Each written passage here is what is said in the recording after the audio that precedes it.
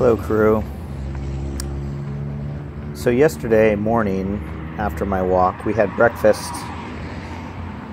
with the woman who does the sales for the timeshare condo organization that Melissa is bought into.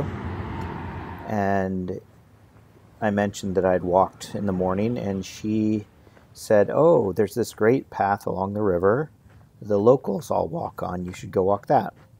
But she said, "Don't do it before it's light." Well, this is me walking along that path, and it was just before it was light. It was getting light. Along that path, it was really nice. There were a few joggers out, but about a mile down it, there's this tower with a bunch of steps.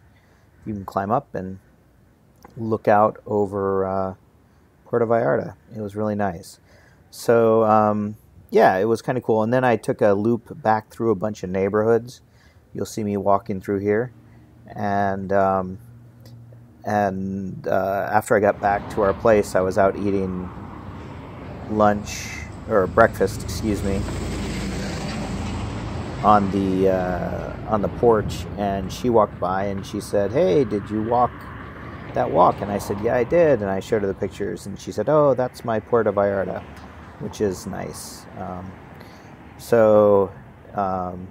Tomorrow, actually, I have charted out another similar walk. I'm going to walk the other direction because I ended up having to walk back on the main road, and it was a little bit later. But you can see here, actually, I'm walking up a hill. I got into the hilly part of town a little bit, which I really enjoyed.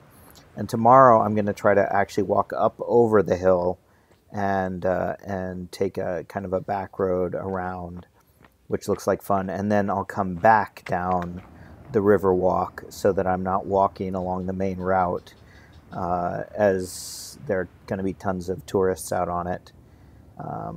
So I guess I'm a tourist. I mean, you had this discussion when you were in Estonia where, I want to go walk places where there aren't tourists, and yet I'm a tourist.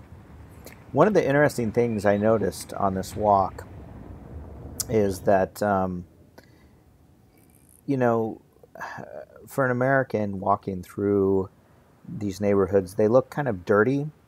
But as I looked closer, I realized they're not actually dirty at all. They're, it's just a different aesthetic. It's what things people worry about. And one of the things I noticed walking up through these neighborhoods where there were lots of people out sweeping the road, and there were like old women and people with dustpans out sweeping leaves and everything.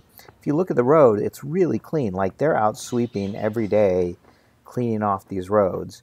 And in America, you don't have that, right? There's street sweepers that come by or something, but it's just interesting that there was such care taken for certain aspects, aesthetic aspects of the appearance of the town, that are different from the aesthetic aspects that we would emphasize in a neighborhood in the U.S. We want our concrete all really cleanly formed and looking nice. Oh yeah, this is a bunch of tourists doing yoga on the side of the ocean. But anyway, the one thing I did want to mention was here at the end.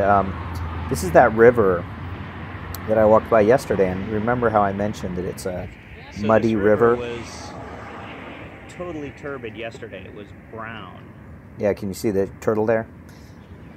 Yeah, it was turbid, and now it's not. Anyway, that's my story. I'm sticking to it. I'll make another video tomorrow. Take care.